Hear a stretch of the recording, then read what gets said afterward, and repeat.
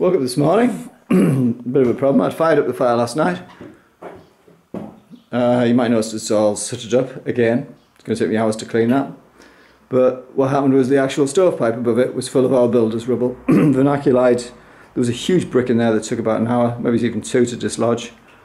But anyway, I got it working, fired it up, went to bed last night, and I woke up this morning and ta-da! We have a bit of a problem. This is only slightly dripping now. It was absolutely pouring in earlier.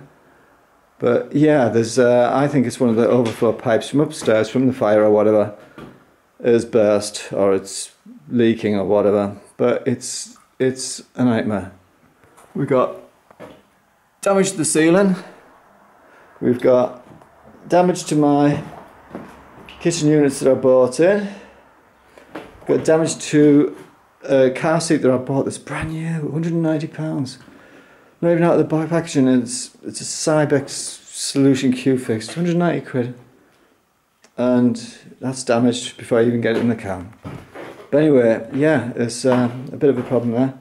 It's only filled up a little there, but it was absolutely streaming in early when I actually got up. I don't know what's done to the floor, I don't know what's in the ceiling. We've been in touch, well I've been in touch via text with Andrew and he hasn't replied. And well, I have to go to work, that's the worst thing about it, I have to. We've got a really, really important morning this morning where we're looking at building works, would you believe, at work. And I'm booked in for that. I'm going to leave the keys in the outside privy and hopefully you can get in and resolve it. Quite frankly, I'm not really happy. Anyway, hopefully this will resolve itself. Brilliant.